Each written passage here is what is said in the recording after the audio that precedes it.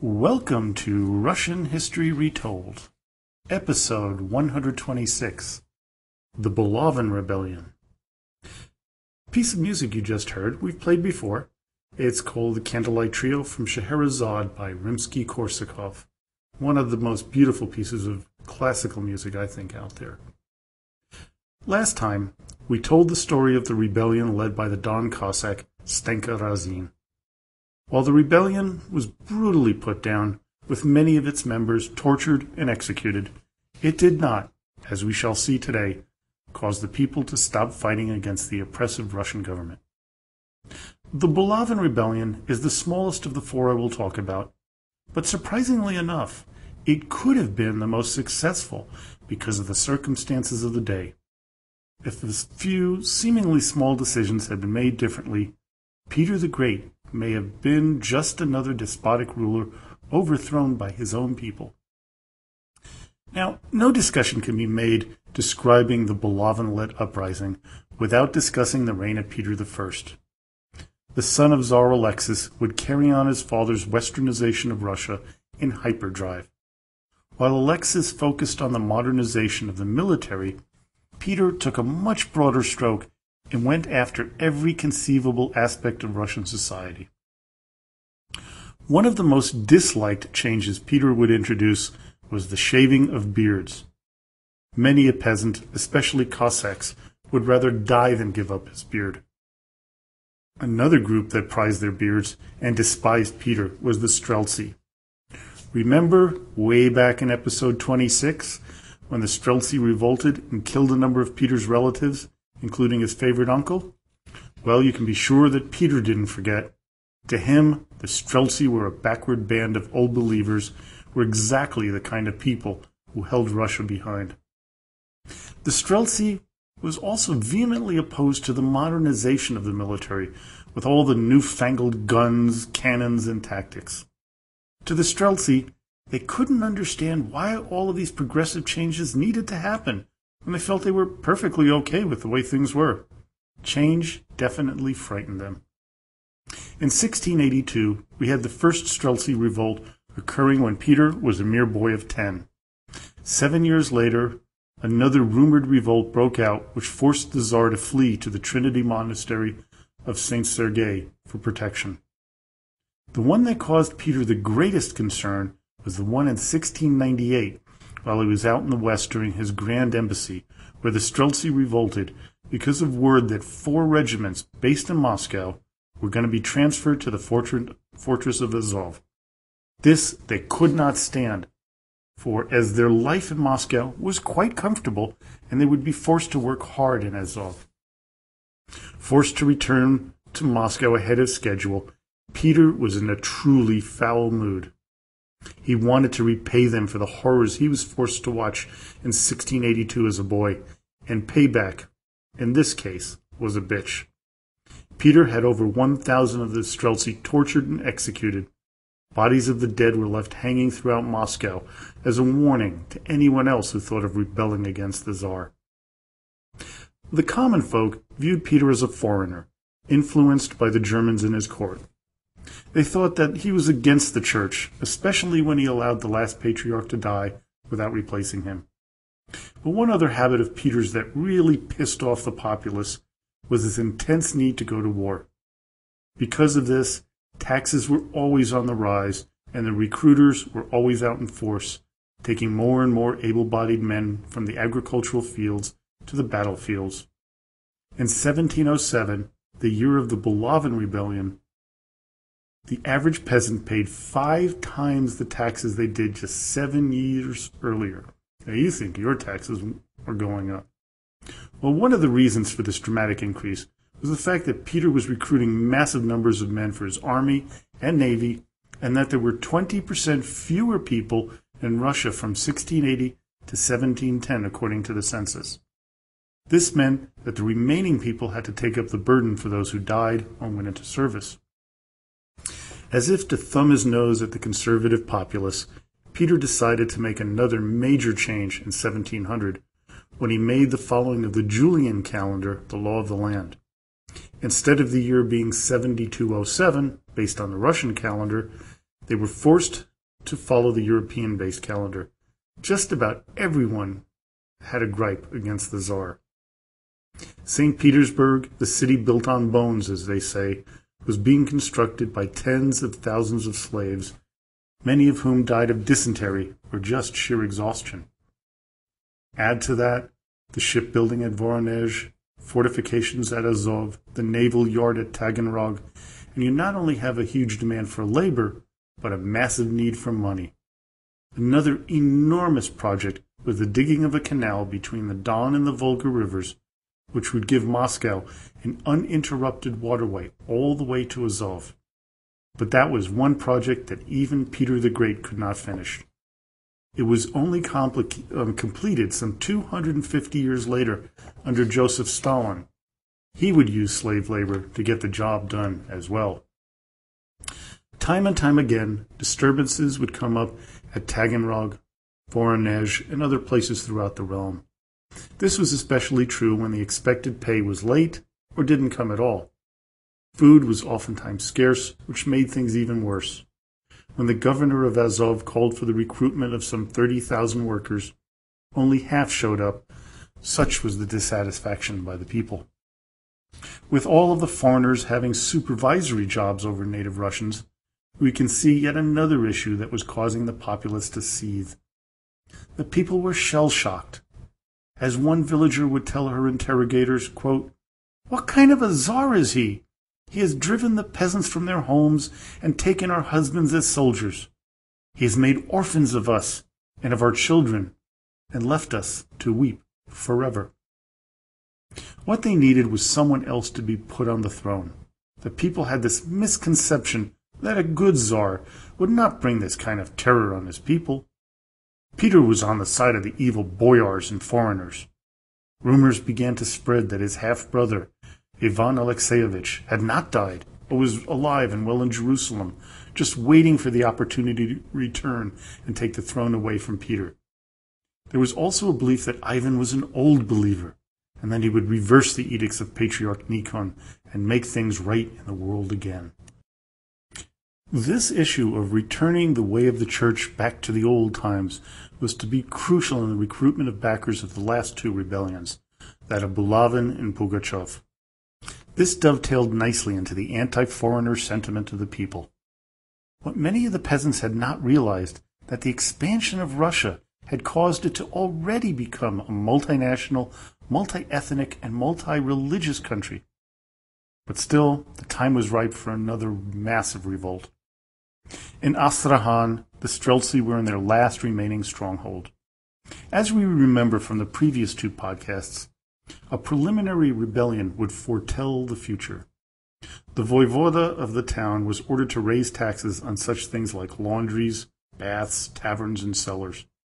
In July 1705, the Streltsy had had enough, so when they accused the voivoda, Timofey Rzhevsky, of embezzlement, they rose up, killed Rzhevsky and 300 other noblemen, city officials, and foreigners. According to one John Perry, an English engineer who was there, quote, "All the strangers that were in the city were cut to pieces in a revengeful manner, without sparing either man, woman, or child." They then decided they would march on Moscow. They believed that the time was right, with Peter focused on his battle with the Swedes and Charles XII. Nearby towns we talked about in the previous podcast on Stenka Razin, Cherney, Yar, and others, began to revolt. The Tsar called out the Don Cossack elders to help out. Fearing the same outcome as last time, they decided to help Peter out. In return, they received a special zholovny the following year for their loyalty. For 8 months the fighting went on until, in March of 1706, regiments led by Field Marshal Boris Sheremetyev arrived to squash the rebellion. They were aided by the traditional Cossack enemies, the Kalmyks. While most of the leaders of the revolt were captured and executed, some fled the scene, heading to the Don, where they awaited another opportunity to strike against the government. While the elder Don Cossacks stayed loyal to the monarchy, things were not going well with the relationship. Farming was beginning to creep into the territory, and along with it, slavery. Peter, for his part, began to give lands in the northern Don area to his friends, namely the Romanovs, Repnins, and Narishkins. The church also began to expand its monasteries southward, as the Tsar took lands away from them in the central part of Russia, near Moscow. The government began to encroach on other long-held Cossack traditions by banning fishing near the captured fort of Azov. They extended this ban to the parts of the Don River, further infuriating the local inhabitants. Then bans on logging, because of Peter's need for lumber for his new fleet of ships, also infringed on Cossack business. But the commodity that the government tried to take over, and was the tipping point, was salt. Salt was one of the most precious commodities in the world at the time, and salt harvesting or mining was traditionally done by the Cossacks in their homeland. The government saw salt as another way to enrich the treasury and would routinely send out army regiments to seize disputed salt holdings. In 1705, a year after the army, led by Colonel Shilovsky, took control of a salt works in Bakhmut on the northern Donets, a band of Cossacks, led by their ataman, Konrati Bulavin, attacked their forces. He and his men were successful in destroying the works, but they were beaten back. Despite losing the fight, Bulavin and his men retreated and began to build up their followers, waiting until 1707 to start up again. The old-time Cossacks were by now greatly concerned with all of the newcomers streaming into the territory, but not enough to turn them over to the Tsar and his people. Peter, for his part, was feeling the drain on the population he needed to get his projects finished and wars won. In July 1707, he sent Prince Yuri Dolgoruki to the Don along with 300 men to round up the slaves that had fled to the area. If you were wondering, yes, this is a relative to Prince Yuri Dolgoruki, who helped squash the Stenkarazin rebellion just 36 years earlier. His job was to track down the, quote, posad folk and peasants of various landlords who, not wanting to pay their regular taxes, abandoned their work and concealed themselves on the Don with their wives and children. Making it to the town of Cherkask on September 2, 1707, Dolgoruki met with the ataman Maximov, who refused to help the prince in his region, but would aid him in the upper section of the Don and in the northern Donets. Within a month, Dolgoruki had rounded up 3,000 peasants. This infuriated one of the upper Don ataman Cossacks, one Kondraty Afanasievich Bulavin. On October 8, Bulavin and his 200 fellow Cossacks ambushed Dolgoruki, killing him and most of his men. Some of his men, though, escaped to Voronezh, and one, Ephraim Petrov, headed to Cherkask to inform the elders. Bulavin wrote a letter to the Tsar explaining his actions. He asked, quote, to recognize the Don and other rivers as of old, as Cossack territory of our grandfathers, our fathers, and ourselves. Yet without the advice or consent of the whole Don host, they went through many settlements, wreaking destruction, and subjecting many men to torture in the knout. They took our wives and daughters to bed by force, hung our children by the legs from trees, and without cause slit the nostrils of many Cossacks. Gathering recruits from the local countryside, Bulavin seemed to light the spark of rebellion. Unfortunately for him, the ataman Maximov attacked them on October 18th and soundly defeated the rebels, with Kondraty just barely escaping. The elder Cossack wrote to Moscow claiming that, quote, the banditry of Kondrat Bulavin has been eradicated and all is quiet in the Cossack villages. Bulavin, for his part, roamed the countryside in Ukraine, trying to drum up support for a march on Moscow. The Tsar heard this and reached out to the hetman, Mazepa, who was secretly making a deal with Charles XII against the unpopular Peter. Had Mazepa at this time aided Bulavin, it is not beyond the realm of possibility Peter the Great could have been overthrown. Another lost opportunity was Kondraty not approaching the Swedish king. But that may or may not have been likely, as Bulavin was not anti-Russian, so he would have had a hard time convincing his men to join the Swedes, but still, it could have turned the forces and the war completely against Peter. Well, now, with the Tsar embroiled in his fight with Charles, Bulavin appealed to the Don inhabitants to come join the fight against the evil Peter. His message was, quote, to stand with our fervor for the house of the Blessed Virgin, for the true Christian faith, for the pious Tsar, and for our own souls and heads, son with father, brother with brother, comrade with comrade. We shall die as one, rather than remain silent and submissive before the wicked deeds of evil men, princes and boyars, profiteers and Germans, who are leading us into the Hellenic faith and away from the true Christian faith. The response to his appeal was staggering, with tens of thousands joining the rebellion in the spring of 1708. One of the leaders, Semyon Drani, proclaimed, quote, Cossack brotherly love and assistance, so that our Cossack rivers should be as before.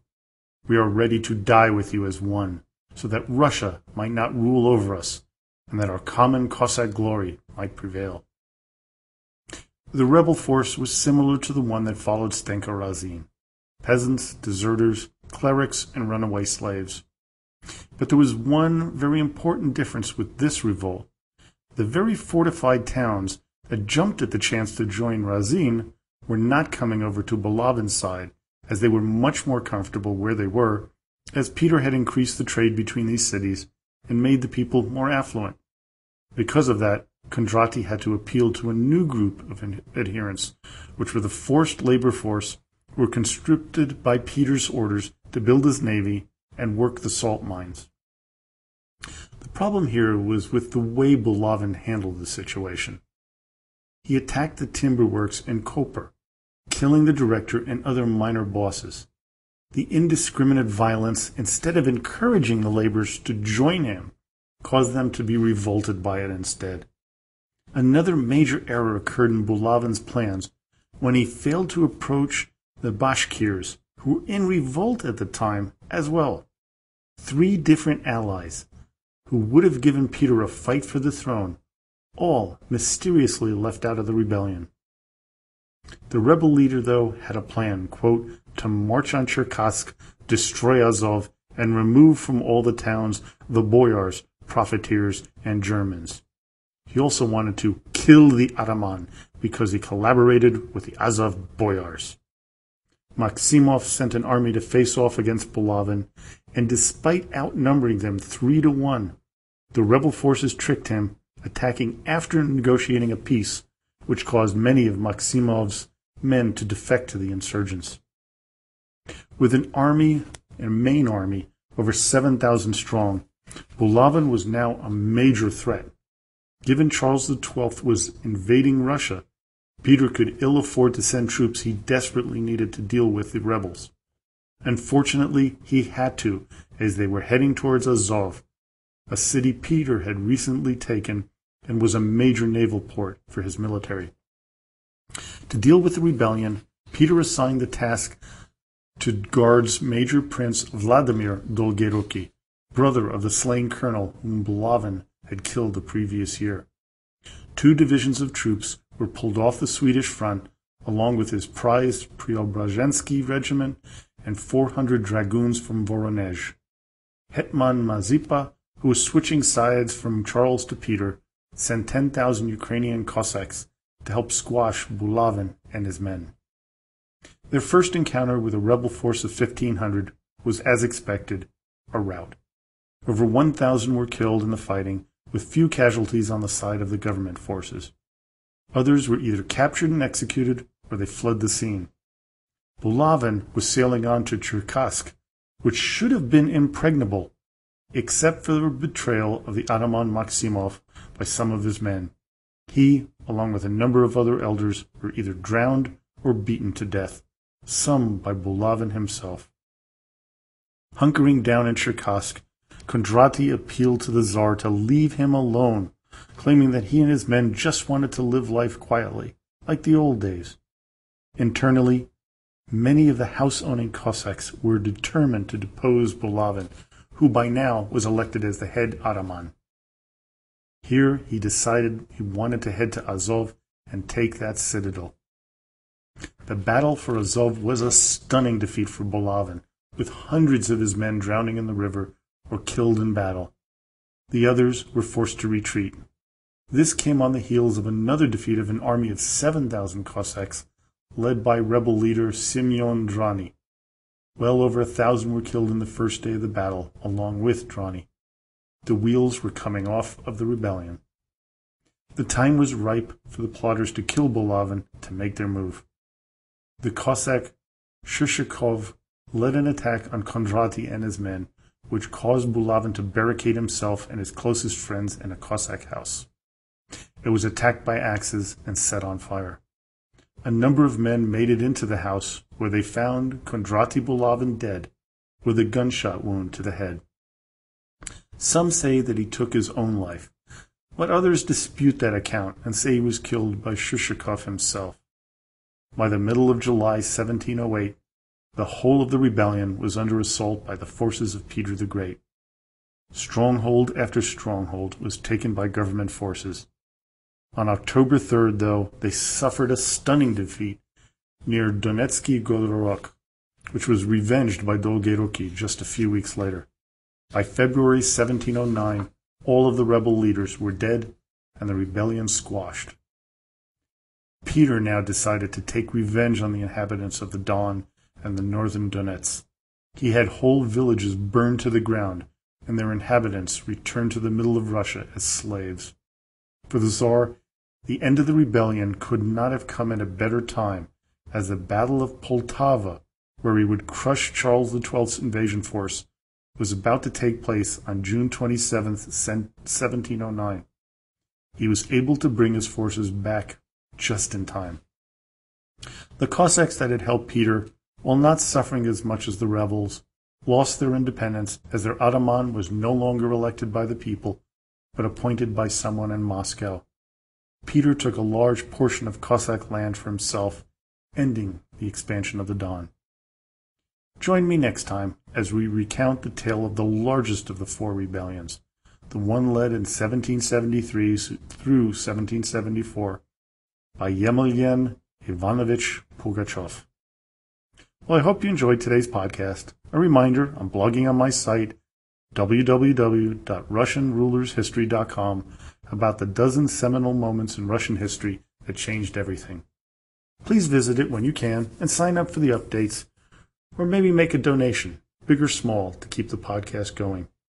Also, if you have a moment, please rate the podcast on iTunes to help boost its ranking and get more listeners. Join us on Facebook as well, where you can ask a question, leave a message, or make a suggestion. So as always, до свидания и спасибо большое.